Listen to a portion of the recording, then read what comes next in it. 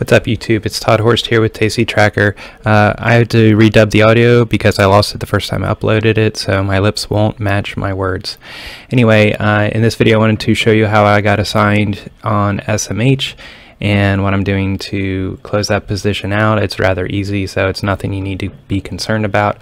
This happened on one of my other accounts that I'm not doing alerts on, but I'll walk you through the process here. So right now you can see the 100 shares that were assigned for SMH. That's the in place of the leg that I had sold, and then you can see the other leg is the other half the spread that I bought. So again, sorry for any pauses. Basically in Tastywork what you do is you select both legs, and I'll actually go over and show you the emails. Here's the first email I received from Tastyworks saying the SMH 144 puts were assigned, and then they do give you a link to a video. Each broker will either send you a video or instructions, or you can contact the trade desk to have them either help you or do to close out the position for you. So it's really definitely not a big deal.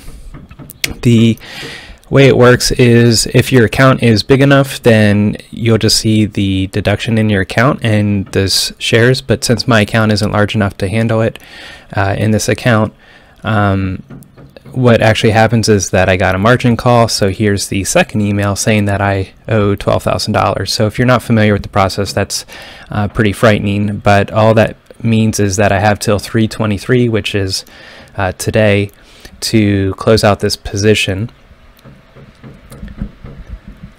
or deposit the $12,000 into the account. And so I don't have $12,000 sitting around, so I'm just going to close that out. Okay, so back over on Tastyworks, I select the other leg and the 100 shares, and then I hit close position. Okay, and then you want to put it at the strike that you had bought. So mine's 139, and you'll see the prices jump up and down. In theory, you could potentially get more or less than 139. You shouldn't get too much less because that's the point of having a defined risk spread. But sometimes it does take a couple pennies to fill, or in other words, a couple dollars. I think Tastyworks recommends up to $5. So you shouldn't have to go too far down, and you'll stay pretty close to what you originally defined your risk as. So you can see if I put in a price that's pretty far away from what I should be, it will complain there and say that it's an unfavorable price. If I put it at 138, if I put it at 140, then it's fine with that because I'd be getting $100 extra. Of course, that's not realistic. So if I put it at 139, which is the other leg that I sold it at, then I should be able to click next here.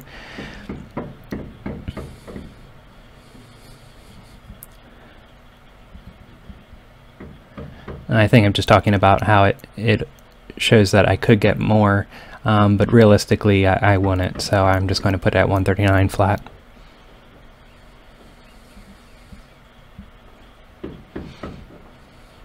Okay, and it says realized loss is 1622. You can ignore that. It's still going to be the same loss that I had originally defined it as. So I'll let this work for a couple minutes, and now that I'm doing this in hindsight, I know that I didn't get filled right at 139. But typically that is the case where you might have to come down a penny or two. But it is worth putting it right at 139 or whatever your purchase leg is to see if it gets filled.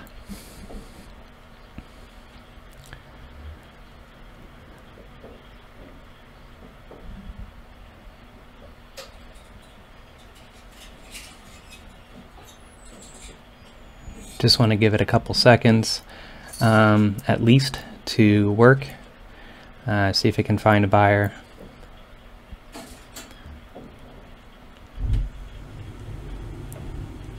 Because I have other things to do, I'm going to continually lower it here until we get filled. And I think I get filled on this one, which was 96. Yeah. Yep, there it goes. Okay, so then I go into the trade history and see the filled positions, and there it is.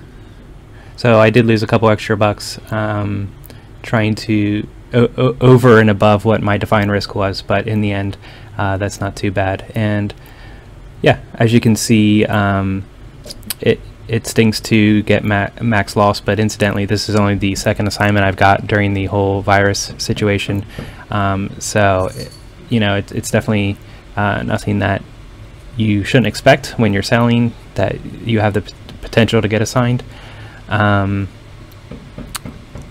But yeah, so one last thing is the account will show a weird value for a day or two, and then everything will settle and it'll go back to what you would expect it to be. That's it.